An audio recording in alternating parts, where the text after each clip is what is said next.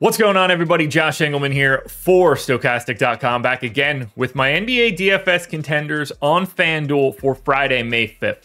Now be sure to hit that like button, subscribe to the channel, and hit the notification bell so you know when everything goes live. Follow me on Twitter at Josh Engleman. And the biggie, sign up for the lineup generator. You see the banner on the top of the screen. Click the link in the description. Here's the deal. This is what we do. We create thousands of lineups on the back end. We get rid of all the junk, then we present the rest to you. Click save if you like it. Click discard. Another one just pops right up. If you like balanced builds, chalky builds, contrarian builds, you can choose whatever you want. You can lock a player in. You can swap players around. You can export up to 20 via CSV. It is that easy. And now if you click that link, it's less than $5 for your first week. If you don't like it, cancel. You get out of there. It's going to cost you like $4.48. I think you can handle that for trying out something that I believe is going to make you money. Now, we're going to round out the bottom of my top 10 with James Harden, Al Horford, Bruce Brown, Nikola Jokic, and Devin Booker on the outside looking in. Who will be my favorites? My top 5 plays for today? It's time to find out. In first, at number 5, I've got KCP. He's shooting guard only, 4,800, projected for 22. The goal's 26, optimal lineup 41% of the time. Played big minutes in game 2. I'm going 35 minutes here for KCP, but there's certainly a ceiling bigger than that number. Now, he's not a good per minute guy. I got him at 0.63 fantasy points per minute, but with this position and the fact that he is as cheap as he is with the minutes, it starts to look a little bit more interesting. Sometimes you just have to make a lineup work. 10 points, 13% usage, 3 boards, 2.5 assists, 2 stocks. The stocks are the biggie. If KCP can get involved defensively and get 2 stocks, 3 stocks, or even have an outlier stock day, that makes it so much easier for him to pay off 4,800. That's why we see him get to the number 5 spot.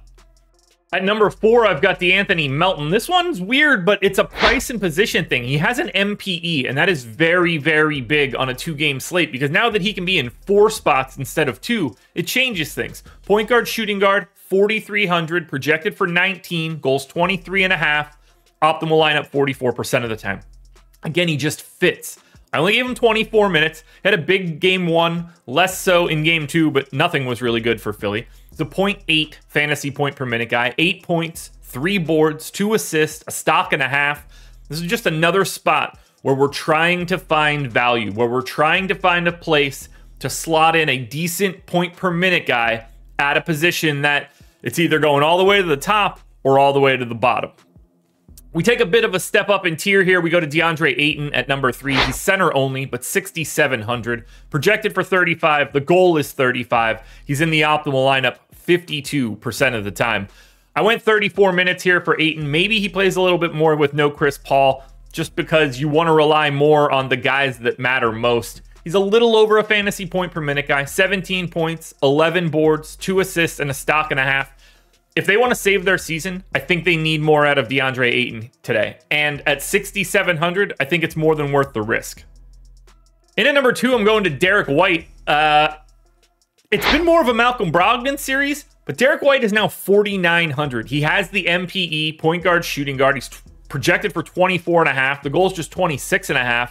He's in the optimal lineup 57% of the time. This is a price and position thing for a guy that's still starting for the Celtics.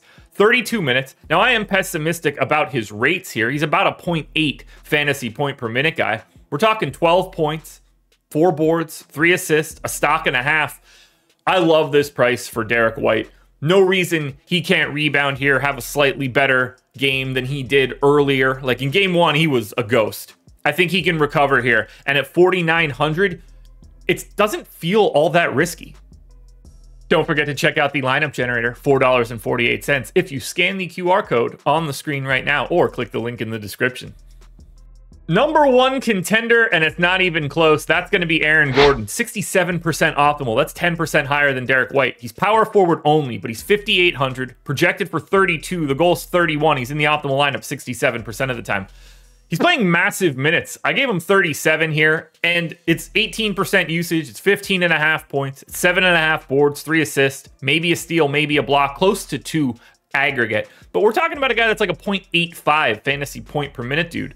We know that Jamal Murray and Nikola Jokic are going to dominate the touches, but if Aaron Gordon is going to play this much it becomes much easier to pay off a $5,800 price tag. There is no better play today on FanDuel than Aaron Gordon. Alrighty, folks, that will do it. Those are my NBA DFS contenders on FanDuel for Friday, May 5th. DraftKings version is around here somewhere, so check it out. Good luck tonight, everybody. Win some money. I'm back again Monday morning for another edition of the Contenders.